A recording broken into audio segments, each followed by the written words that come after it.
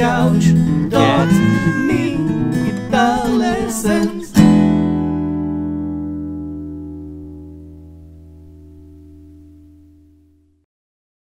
Hey there, Licknriffers! Welcome back to yet another awesome guitar lesson here on Licknriff, in which I want to instill in you the courage to play slowly. Most of us, when we play fast, we play pre-cooked music. We play patterns. We play premeditated stuff. And it's mostly technical. And when it's technical, you're not feeling it. So I want you to try to feel it again. I want you to regain what you lost when you learned to play fast. I want you to play slowly. I want you to sit down with your guitar and play slowly. I will show you a few examples. And you'll see for yourself. When I play slowly and I get into the music, you'll get sucked into the music as well. Let's take just a couple of chords. B minor.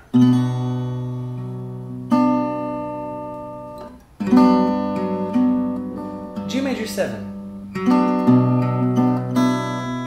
Okay, G major 7, B minor with the barring finger on the G bass. That's all. Okay? B minor and G major 7.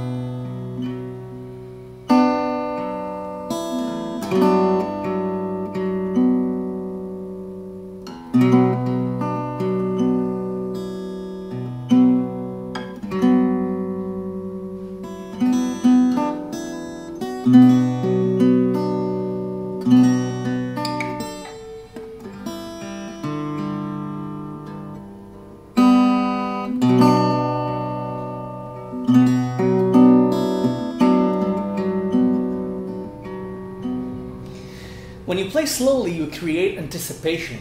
You create anticipation both in yourself and in the listener. When I'm playing B minor and G major 7, there is anticipation. There's anticipation and kind of a silent meditation between the notes. And when that car passed by, I assume that was a car, because if it's someone with a boombox, then I'm in the wrong century.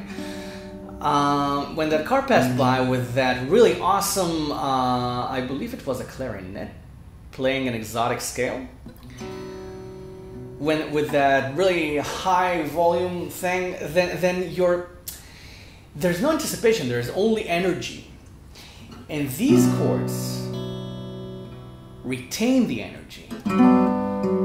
You know what I'm talking about? Talking about music is hard. Because you have to express the unexpressible. You have to talk about stuff that you can't talk about, which is the reason why music exists in the first place. Now let's strum something.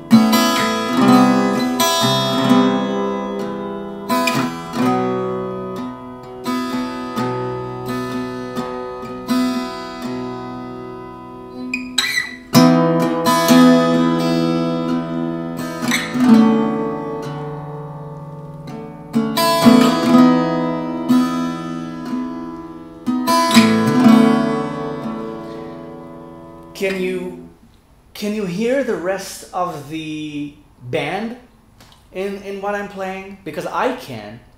And if I was playing it... Okay, then I would basically just picture the drums, maybe. But when I play this...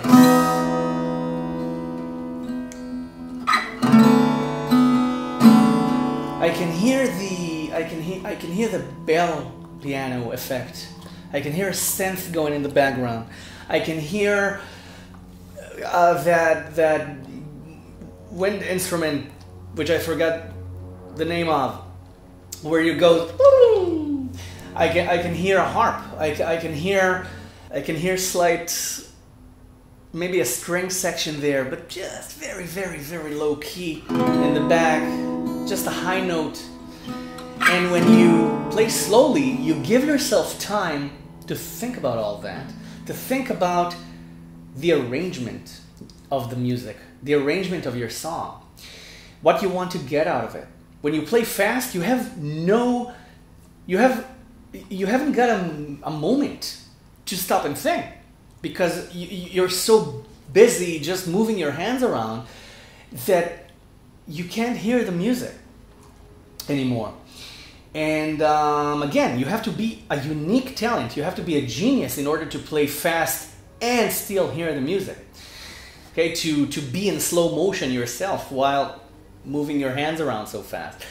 Now, if we've touched on soloing, I'm a slow soloist. I like slow solos. I can play fast when I want to, but not really, really fast, because I've never worked on that technique.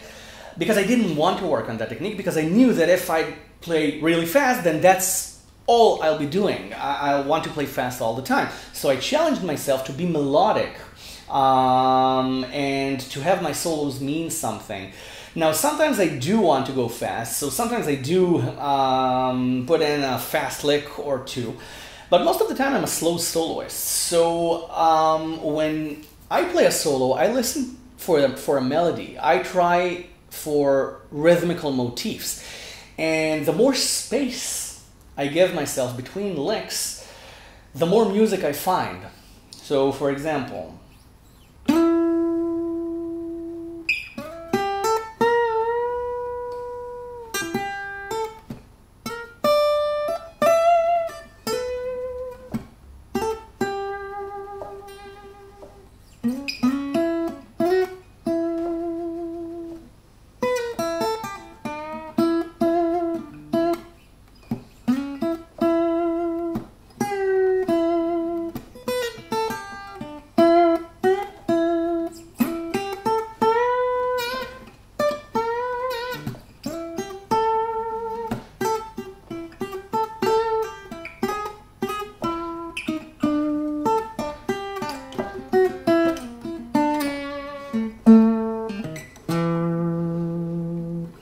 you see? I bet you could feel the music along with me, right? You could hear the band playing, the invisible band playing. You could hear it in your head while I was playing, because I could hear it.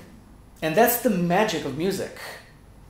When you're just technical, if you're not feeling the music, neither do your listeners. And music is there to make us feel something, not to show off what we can do. Music is there to express feelings, to express something, to express ideas that we can't express otherwise. So play slowly sometimes. Have the courage to play slowly. It's really difficult to play slowly when you're recording. It's even more difficult to play slowly in front of an audience. Really difficult, because your adrenaline is so high when you're in front of an audience that you want to express that energy. You want to have a burst of energy going, and you want to be all you can be. But sometimes when you play slowly, you open a door in time and space, in the time and space in which music exists, for yourself to walk through, so you can become all that you can be, so that you can become all the musician that you can be. Wow, that was a complicated sentence.